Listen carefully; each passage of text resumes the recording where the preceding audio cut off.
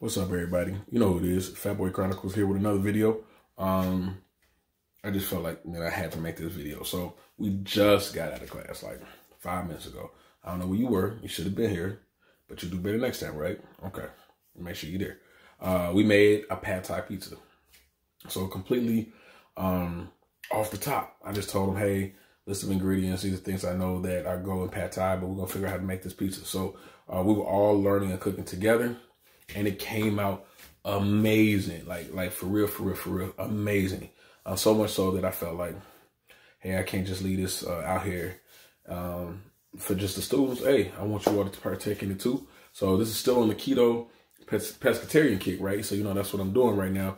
And so, man, it was so good, this keto, like it was really good. So we're about to do it. Check it out. It's going to be the shortest video I've ever done. So, hey, this is what you're going to need. All right, guys, this is what you need. So we have our pizza sauce, right? Our base. And here, these are all flavors that are very indicative of Thai food, Thai flavors, right? So we have some peanut butter. We have some fish sauce, some soy sauce, some honey, all right? All those good things. And everybody has their own little variation of it based on your own personal taste. All right, so mine is strong on the curry because I happen to be a big curry fan. But if you're not a big curry fan, maybe you want to leave that part out. All right, so we have some shrimp that we cooked. You know, it got those nice and dark skin, got little Wesley Snipes on them, right? So you just put them in the skillet, leave them alone. And then we have some vegetables, some pickled vegetables. So if you watch my video when I made the crispy coconut caramel chicken, the same pickling that I did for that one, I did for this one. So you have some carrots and some jalapenos in there. And then you have your accoutrement, right? So we have some peanuts, some cilantro, and a little lime. All right, as you can see, just put a layer of sauce down like you would with any pizza. We're gonna come behind that with some cheese, which I forgot to mention, but you're just getting the good Italian blend cheese. That's what I have here. And we're gonna cheese it up, right? You do any pizza, right? So cheese, sauce, then we're gonna do shrimp, then we're gonna do cheese again, and then we're gonna top it, all right? Oh, and I did mention this crust. Y'all, this is a cauliflower pizza crust that is amazing. I mean, it's like, you know, not that I've been, you know, eating cauliflower pizza crust long, but this is actually the first one I had, but you don't miss it. You wouldn't know that this is not flour. This is amazing. So yeah, shout out again to cauliflower. Don't mind me, I'm just snacking on some of the shrimp because they're real good.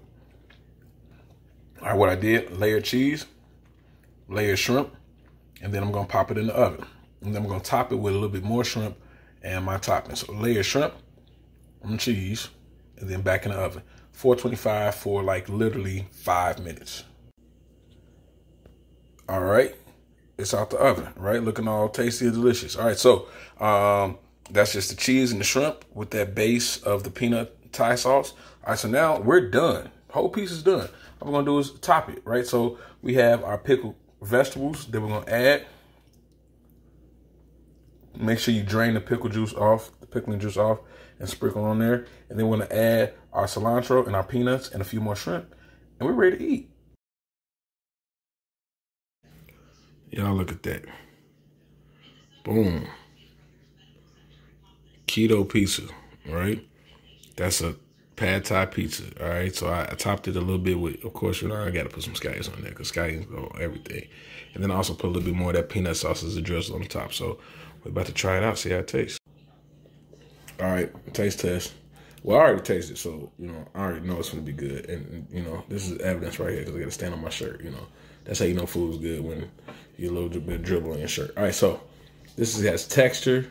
This has a bunch of different flavors. All of these good things make this pizza really good. And it's really simple and really easy, right?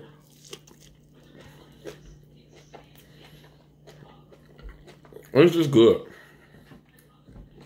Hands down, this is good.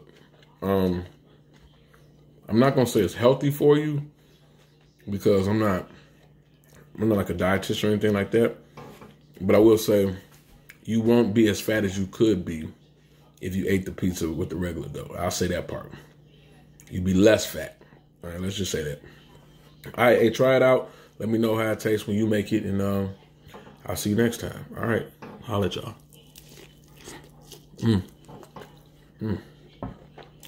That shrimp good too. All right, I'll see y'all next time.